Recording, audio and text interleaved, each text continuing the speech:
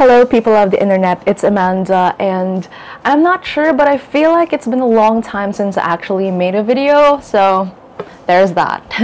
Now, for today, I'm here to talk about another J-drama that I just finished watching, actually.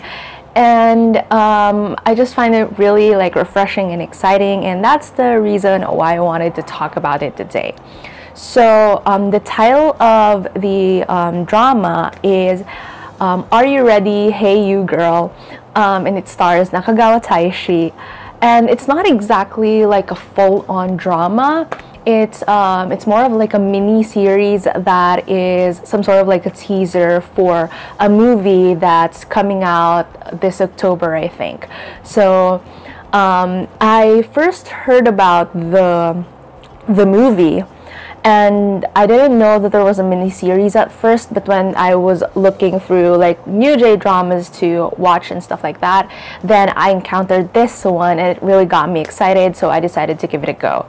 Now, the story is mainly about Taishi's character, which is Furuya Towa, and he is this guy who is really popular among the ladies and stuff like that, but it's not your typical he's not the typical like main character where he's just super cool or he's really good at basically everything, he's mysterious or something like that. It's not like that at all. He's just basically a really like boy next door sort of thing. He's funny, he's silly, and the way he's popular with the girls is it's not exactly more of like an obsessive thing. It's more of like, oh, they like him, they fawn over him, but then at the same time they're not afraid to sort of like call him out, or so it's more of like the typical friendly classmate that everybody loves sort of thing, which is kind of like nice and a distant from the unrealistic fangirl base thing that we usually see in dramas. But the story doesn't just revolve around him, it also revolves around his three other friends. So there are four in a group, and it's more of like this close friendship that they have, where they're just silly. They go through like different stages of talking about like their classmates, their friendship, and crushing on girls sometimes. So it's just a really nice and playful and lighthearted relationship and series altogether. But then the thing with this is that the four of them would usually find themselves meddling into their classmates' affairs when it comes to first crushes, love, relationships, and all those sort of things. So it's pretty much like just watching and remembering times in high school where you just sort of meddle into other people's business in a way, but not in a toxic manner. It's more of like just helping each other out, a mutual relationship or something like that, which I really liked about this drama.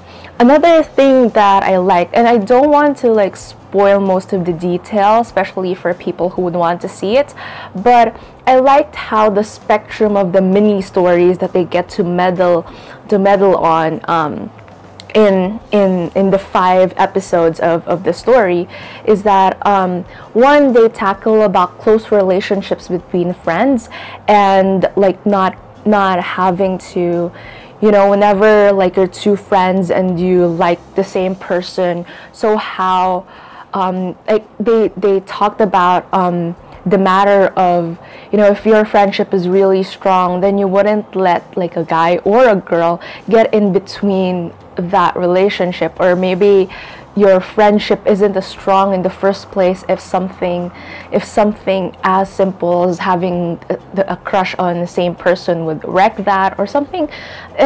But they didn't really make it into something that's preachy. It was still kind of like just fun and sweet and really, really nice. And I also liked how there's this one episode here where one character is sort of just being true about their preference or their sexuality, and they didn't make it seem like just making fun of the character. They're not trying to, it wasn't like, oh, because the character is gay, so let's make it comedic or funny or something like that. They made it seem like, you know, it's just someone trying to be more open or more honest about themselves and just trying to figure out who they are, and they made it so that, you know, liking someone is not really just about like liking a girl or a boy or whatever it is that you like. It's more of trying your best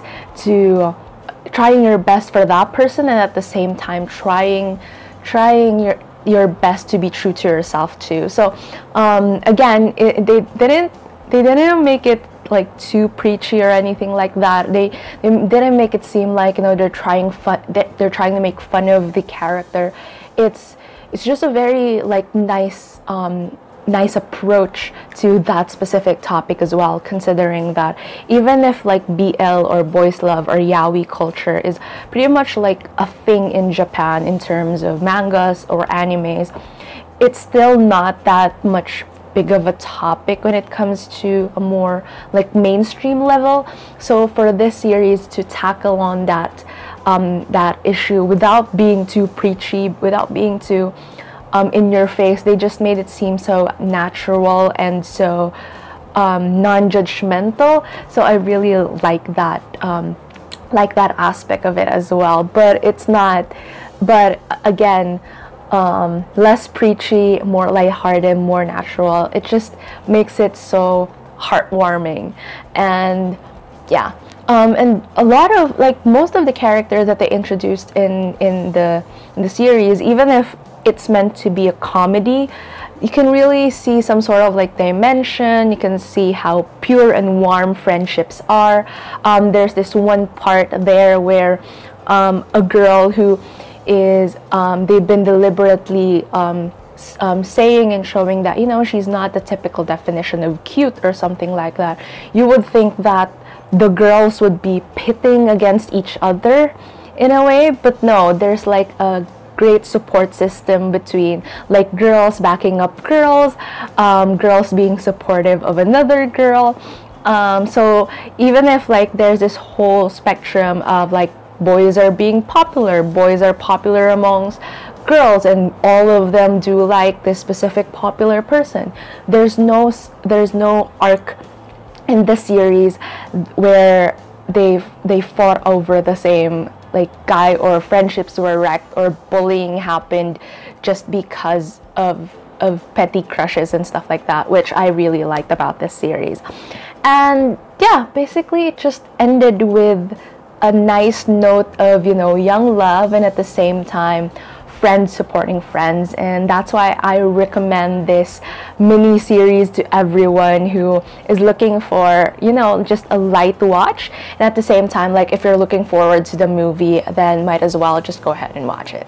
So yeah, I don't know, I just feel like talking about J-dramas that I really like in this channel is becoming more of a nice relaxing thing for me, so that's why it's happening. And I think I need to stop filming already because the sky is getting darker and darker, and I can see how it's affecting the lighting in my video. But anyways, that's it for today's video.